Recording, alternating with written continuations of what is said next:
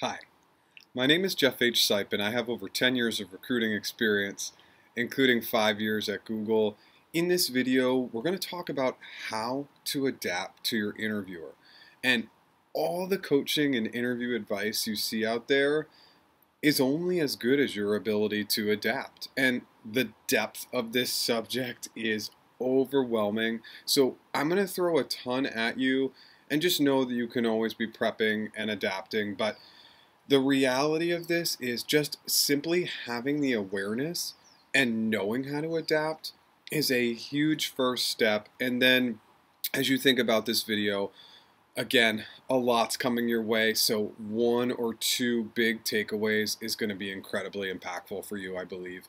And so if you like my content, please like. If you have any comments, please comment below. And if you like my overall content, please subscribe. Item 1, be yourself.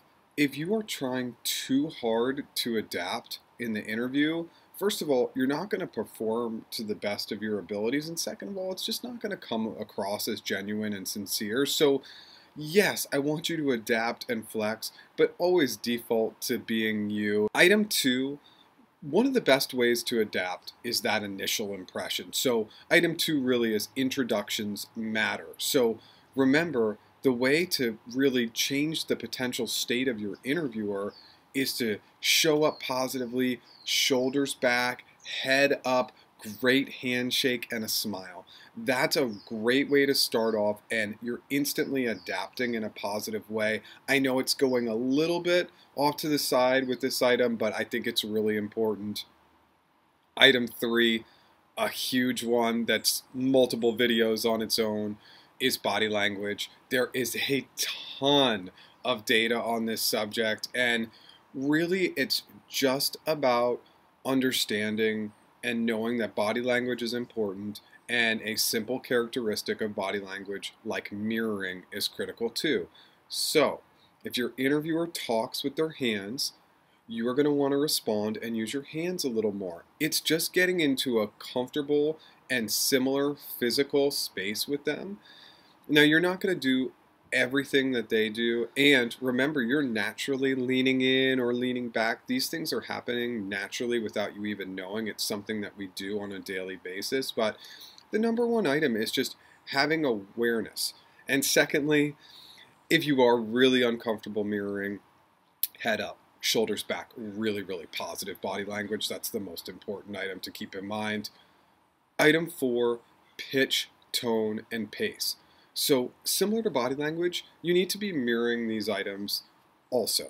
And I really, really think the most critical one is pace. If you talk really fast and they talk really slow, it's not going to be a good match. And I know for me personally, I tend to be low and slow and pause a lot. So somebody who talks really fast, I don't really adapt well to them. So they need to slow down to match my pace. And if I was interviewing and the person was fast, I would pick up my pace to be fast and match their speed, right? So same as body language. I don't want you to overthink this. I just want you to have the awareness and the recognition. Item 5 is really repeated focus and trends. And so I want you to be picking up on the trends of your interviewer. So they might lean heavily technical, or they might lean heavily collaborative. And you just want to notice that. So if in your follow-up questions, your interviewer is always like, tell me more about SQL, or tell me more about Python, tell me more about how you collaborated with engineering, you are going to hedge in your examples to be a little bit more technical. If they're more collaborative, you're going to want to talk more about teamwork, working with stakeholders, working with subject matter experts. Just listen to what their triggers are, and that can be in the words that they say and their reaction. If you say something technical and they start smiling and nodding, you know that there's a technical connection there.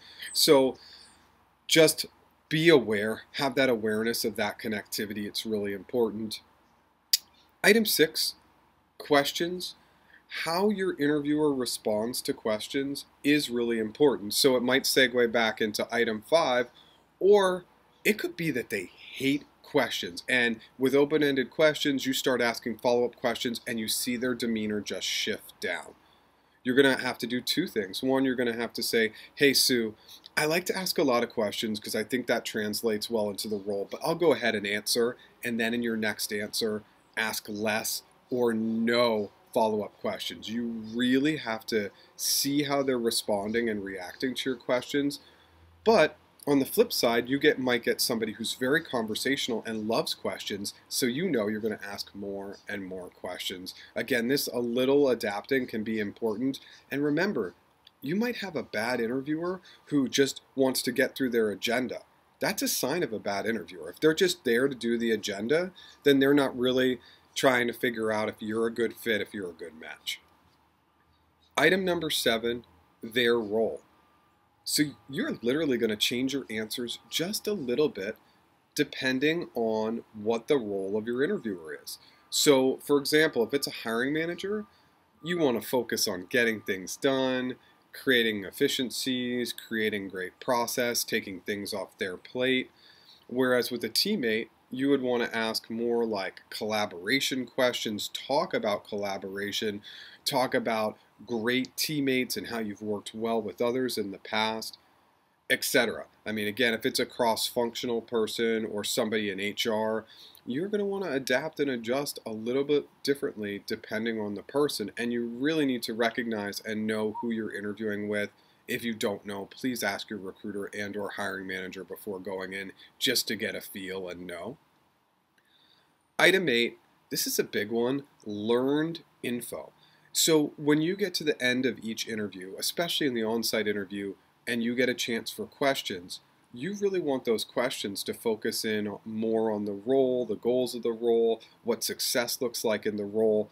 And from those answers, you are going to insert that information into the follow-up interview. So, for example, maybe you find out that the role requires higher levels of collaboration. Then you're going to go back and you're going to talk a little bit more about collaboration. If you find out the role's a little bit more technical than you originally thought, then you're going to get a little bit more on the technical side of things, focus on those technical concepts.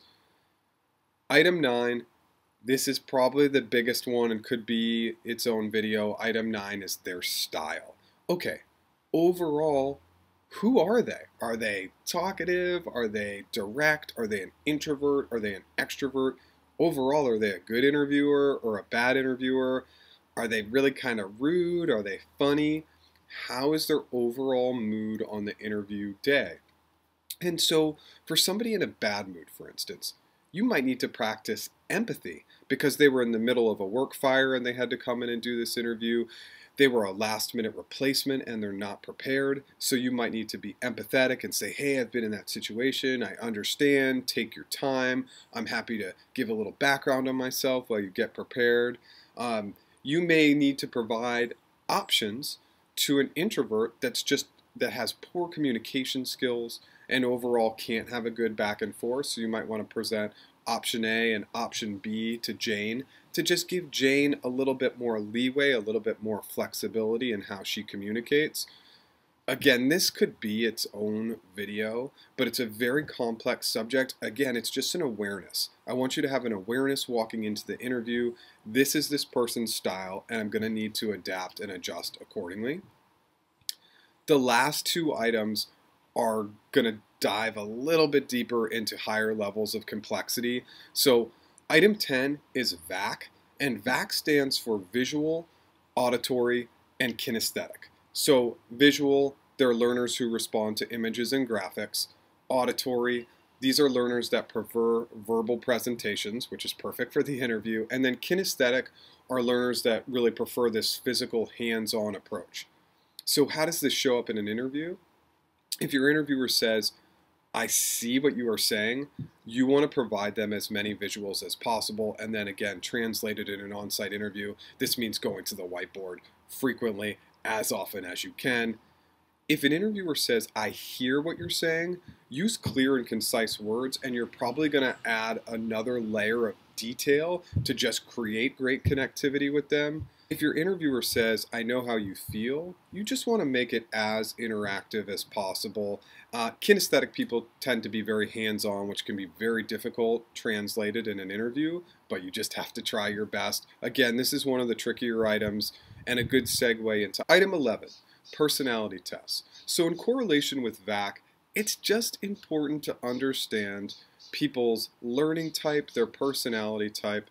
I attached a link in the description below that I think it's about 16 different ones that it connects to. I personally like True Colors, DISC, Myers-Briggs. It just might be helpful to go through the exercises and understand different personality types and understand your own personality type. Is this the best use of your time in preparing for an interview? Probably not. But it's just an awareness piece, an awareness that we all operate and function differently. And if you go through and you take some of these personality tests, you might determine, wow, I have really been interacting with people not correctly, and that will translate really, really well into the interview.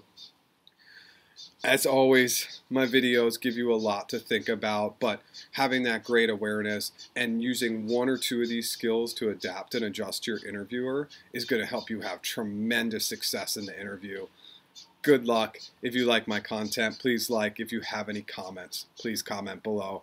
And if you like my overall content, please subscribe. Have a great day. Thanks.